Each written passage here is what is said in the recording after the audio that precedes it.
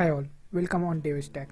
So till the last video of the Node.js module, we created an endpoint for the adding profile data. But I were told that we need to create a different REST endpoint for the storing a profile image to the backend. So in this video, we will work on that particular endpoint and we will see that how we can create a URL for the image and how we will update the image URL which we created on the last video, and we put the image URL as a default and we will update that thing on this video. For that we need to first install the Multer package. With help of Multer package we will upload an image from the front end and we will store the image on the back end. So you just have to hit the npm install Multer and it will install the Multer package onto the package.json file. Let's install it, then we will see that how we can use the Multer package. After installing the Multer package, and we can see over here we have to go on to the profile.js file. Then we have to just import the Multer package, and after importing the Multer package we have to create a instance of this Multer package. So I created a Multer package instance over here and the name of the instance is upload. So in the Multer package we have a property called storage. With help of these properties we will define the path where we will store the image and what will be the file name that will be defined using this storage property. For this we have to create an instance for the storage, and we have an instance of the multer.disk-storage, and here we will define the file name and the path. So to define a file name or the path we have a parameter called destination. So destination will take a request and file and the callback function. In the callback function we will just return a null and /upload. This is the folder where the image will be stored. With help of this destination property we define the destination of the storing of the image. Once we will test this API, then you will see that here in the main folder /upload folder will be created where all the image will be stored. So the second thing is we have to define a file name. I mean what will be the file name after uploading an image. Like if I will upload my profile pic from the front end, then the name we have to change the according to the username. I mean we need a unique file name for each of the profile picture, so that at the time of finding a image from the backend, I mean for the particular username, if we will find a image, then the unique file name will be easily findable. So with help of this file name property we define the file name, the username .jpg format. Then we have to just specify this storage onto this particular parameter. Then we have a additional property called limits. So the image can be the size of the image can be higher. I mean the size can be 10 MB, 15 MB, and we can specify the limit of the file size like this. I mean I provided image file size 6 MB.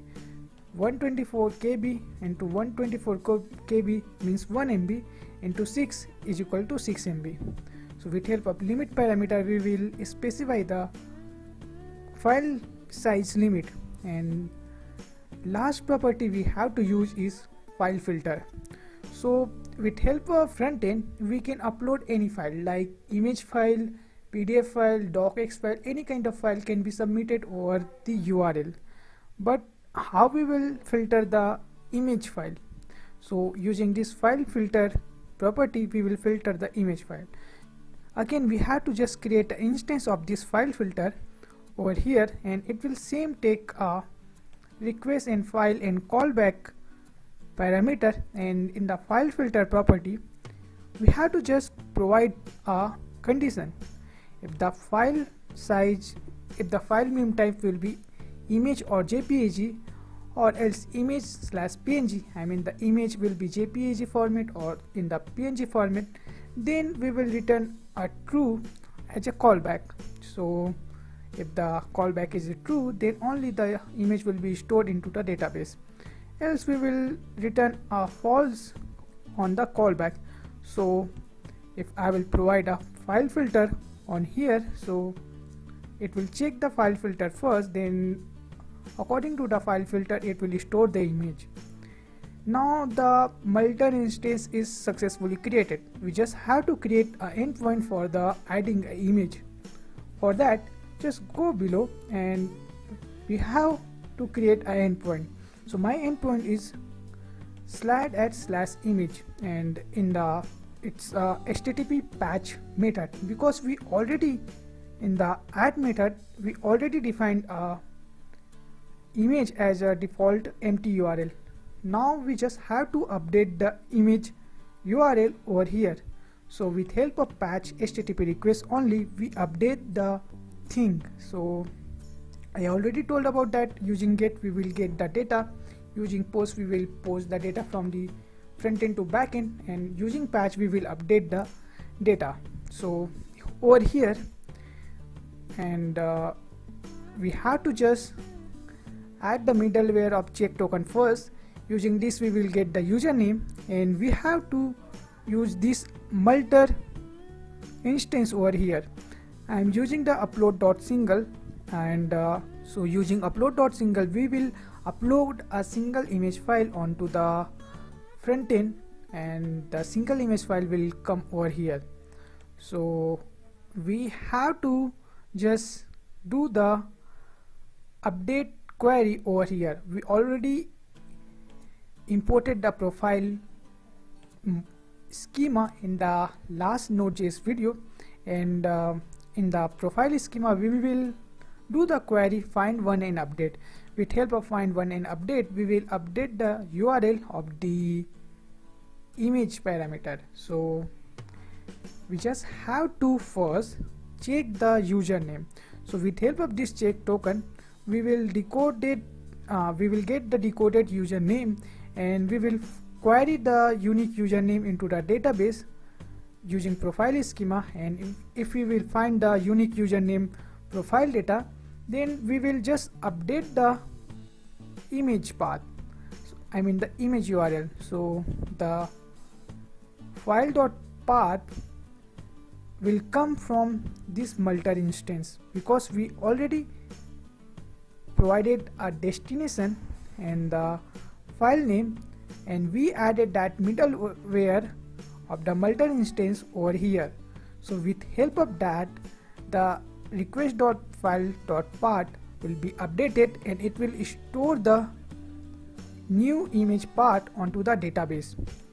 Then we have to just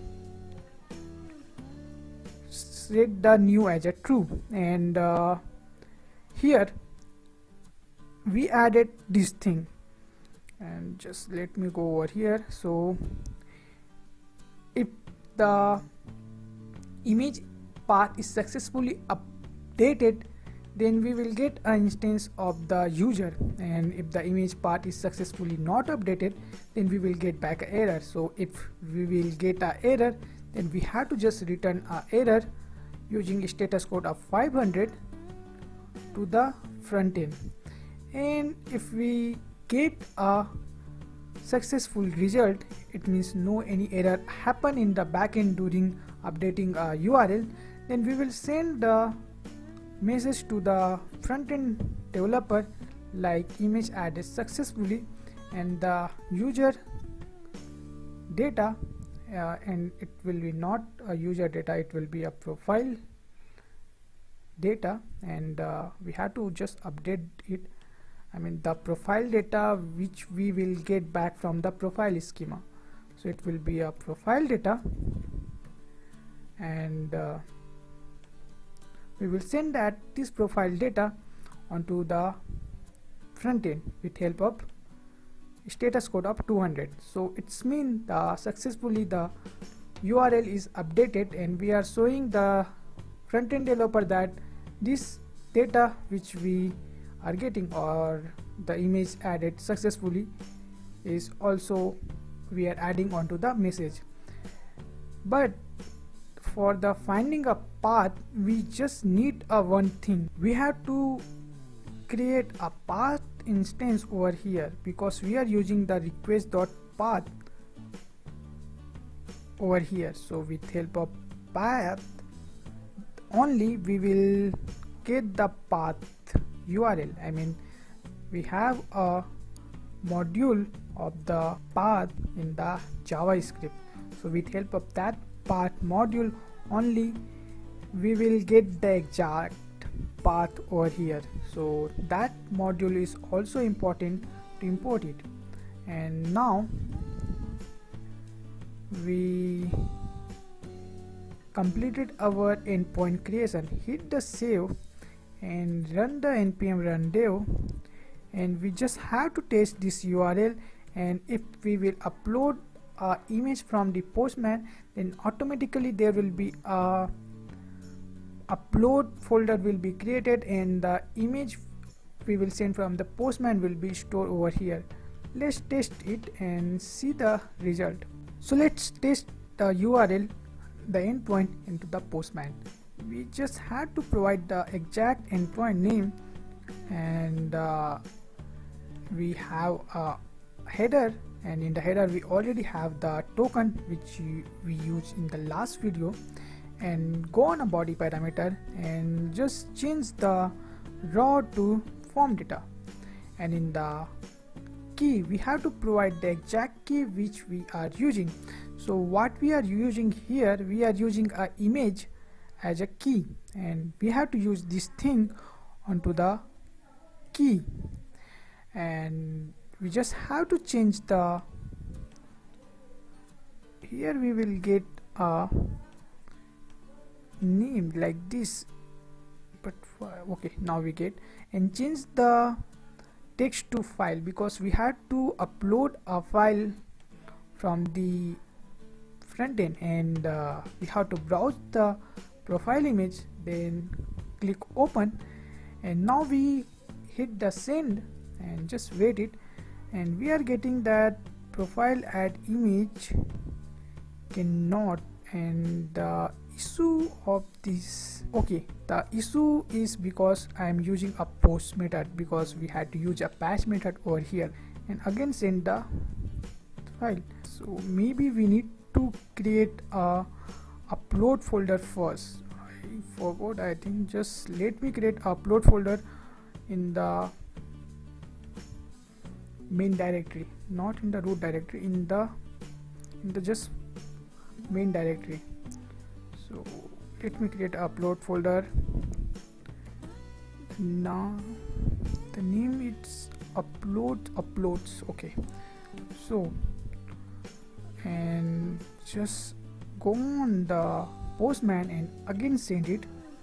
Now we get the data, and the image URL is uploaded or changed successfully. So now the URL is created. We just have to do one quick thing, and our URL will work fine on the browser also. Just go on to the index.js file, and in the index.js file we will add a middleware. We will add a middleware for the making this uploads folder as a static, to make uploads folder static, and if we will make uploads folder static, then it will be accessible from the URL also. So let's create it, and we will use app.use, and in the app.use we just have to provide the path of the uploads folder. In the express.static method we have to provide the uploads as a parameter, because with help of this express.static method only we will make this folder as a static, and it will be accessible through the browser also. So hit the save and just go on the Postman and just copy this path. And if we will check this path on the browser, let me go on the browser, and first let me add the HTTP localhost, the base URL which we are using, and 5000, and we have to provide this. And if I will hit the enter, then you can see the image which we uploaded on the backend is now easily accessible on the browser. It's mean that using this URL now we can get the image. And I'm not uploading this whole code onto the Heroku, because in the Heroku if I will upload all the image, the storage of free user will be exhausted. So from now onward we will do the development locally, and we will use the local host for the testing on the web app or on the blog app. So thank you all. In the next video we will work on the blog app UI first. So I am just making a video of Node.js and Flutter alternatively, because you will engage on the both the coding, I mean in the UI development and the backend development. Sometimes it will happen that some of the subscriber who forgot the Node.js thing, and he or she have to recall the thing. So that's why I'm making this video, once Flutter then one Node.js, so you will engage on the both the project. Thank you all, happy coding, and see you on the next video.